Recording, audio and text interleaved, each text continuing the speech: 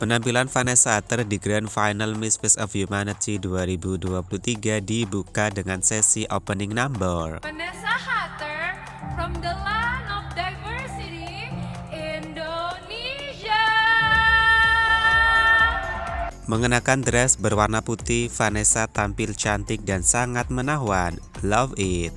Kemudian Vanessa berhasil masuk ke dalam jajaran top 10. Dari 12 peserta yang berpartisipasi, 2 nama yang unplaced diantaranya Portugal dan Kanada. Berikutnya penampilan Vanessa dalam sesi speech untuk top 10 Miss Face of Humanity 2023. Family of Canadian and Indonesia, it shaped a background of mine with a unique perspective of appreciating differences. Growing up, I decided to be a part in the male-dominated industry, an architect. It was very challenging, but I aspire to see women in higher position. And here I am tonight, speaking for each woman out there who is fighting for their dreams. Because the sky has no limit, and you shall be free from all of the bounds that is tying you down of stereotypes and stigmas. Gracias. Next, Vanessa berhasil melaju ke dalam jajaran top 7 bersama dengan wakil Thailand, Brazil, Nigeria, Sri Lanka, El Salvador, dan wakil tuan rumah Meksiko.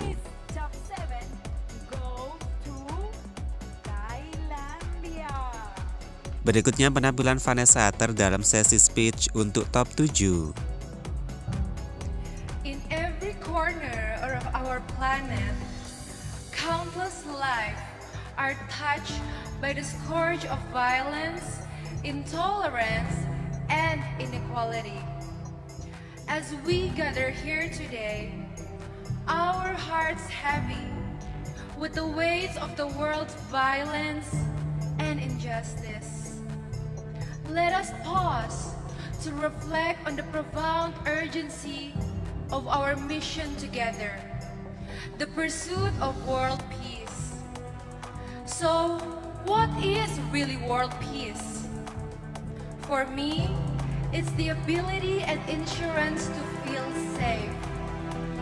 I stand here today speaking as a source of light for those who is in need of hope. War comes in all shapes, and it leaves in its wake a trail of destruction, not only for the infrastructure and resources, but significantly for the dreams and lives of people. And so, love and compassion should always be the key to resolve all of our conflicts in this world. I believe in the power of humanity. Along with my NGO, Voice of Women Indonesia, I have been advocating and fighting for equal rights because I believe everyone deserves equality and safety in this world along with compassion. Somos nuestra propia esperanza. Dalam sesi speech untuk top 7, Vanessa Claudia mengenakan diplomatic custom karya dari Ivan Gunawan yang bertema The Golden Dragon. Thank you and terima kasih Indonesia. Kemudian Vanessa berhasil melaju hingga jajaran top 5 bersama dengan wakil Thailand, Brazil, Meksiko, dan wakil El Salvador. Penampilan Vanessa dalam sesi Q&A top 5 Miss Face of Humanity 2023. What role can education play in promoting peace and tolerance worldwide?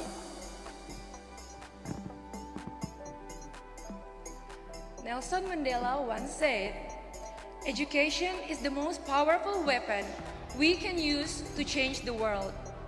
Starting with a proper education, an equal education where everyone should be able to receive would make a huge change in this world. Talking about world peace, how can we be able to achieve peace, safety, and injustice if we don't have the knowledge of it on the first place? So many children out there are starving, not only starving for food, but for education. Education should be equal. It should be for everyone because it is a human right. If we are educated, we can create a world that is safer, healthier, and everyone would live happily without war, and world peace will be achieved. Gracias. Thank you. Terima kasih Indonesia. Dalam sesi evening gown untuk top 5 Miss Face of Humanity 2023, Vanessa mengenakan gaun cantik berwarna merah yang bertema The Blaze of Fire karya dari Ivan Gunawan.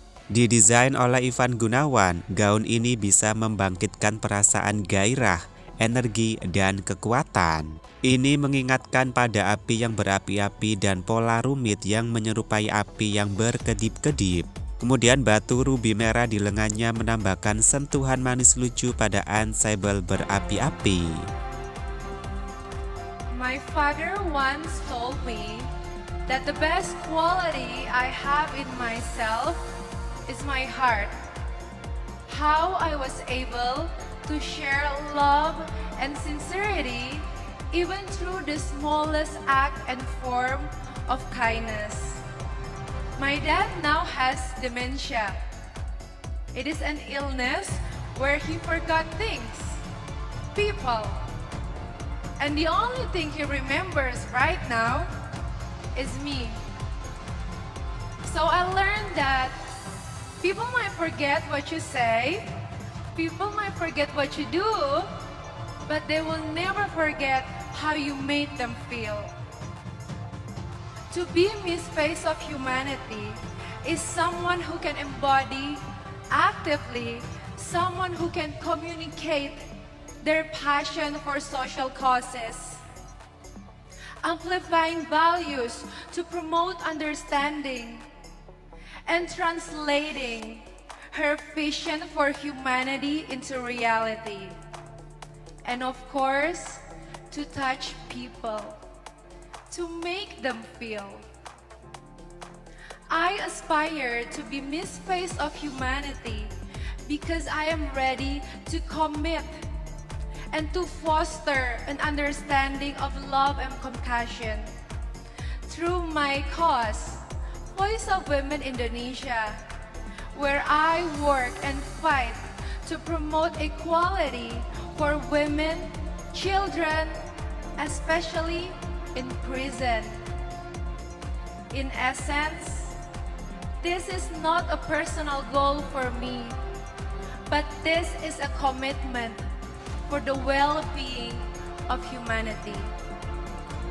Penampilan final speech atau pidato pamungkas dari Vanessa untuk top 5 Miss Face of Humanity 2023 mengenakan gaun manja karya dari Ivan Gunawan.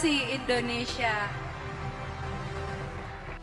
Dan di akhir acara Grand Final Miss Face of Humanity 2023 yang berlangsung pada hari Jumat tanggal 22 Maret 2024 malam waktu Meksiko, Vanessa Claudia Hatter Miss Face of Humanity Indonesia 2023 berhasil mendapatkan mahkota dengan predikat sebagai Miss Face of Humanity Cares Ambassador 2023. Sashing and crowning moment Vanessa Miss Face of Humanity Indonesia sebagai Miss Face of Humanity Cares Ambassador oleh Nadia Chowa, pemenang Miss Face of Humanity 2022 from Indonesia.